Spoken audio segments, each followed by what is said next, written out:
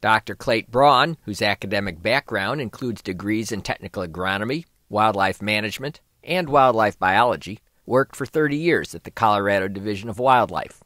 He's authored over 200 scientific, peer-reviewed, and technical publications, and he's particularly known for research that led to the discovery of the Gunnison sage-grouse. In September 2004, I asked Dr. Braun for his opinion about the value of holistic management of cattle for avian species on western public lands. I've heard a lot about the Alan Savory methods, holistic management, so to speak, and it's almost a religion.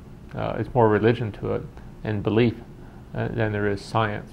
The system was developed in Africa where you have rhizotomous grass plants that have rhizotomous roots. The more you graze them, the more they spread.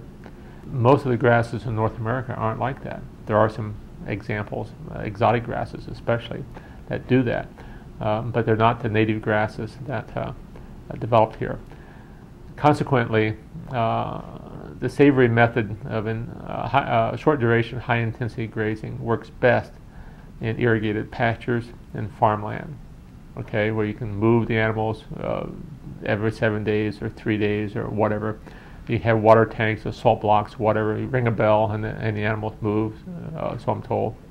Some do. They really aren't effective on native rangelands, or even highly disturbed rangelands that we have across western North America. So I really don't have anything good to say about it, except that if you're raising cows on irrigated pasture in Iowa, or sub-irrigated pasture, it might work perfectly well. But short duration, high intensity grazing is negative for birds that are ground nesters, are birds that live in the vegetation at knee height or lower.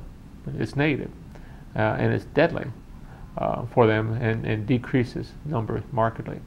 There may be one or two exceptions where that's not true, maybe horned larks, maybe. Don't know, haven't seen the data. But in general, holistic management is smoke and mirrors, hocus pocus, very little useful substance in terms of managing western rangelands.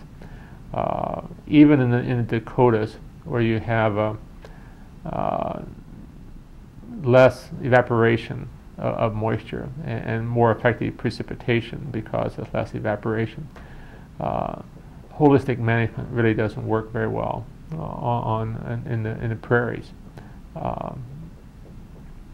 Maybe a buffalo grass system, but a lot of it depends on what you're managing for. If you're managing for mountain plovers, there might be some benefit.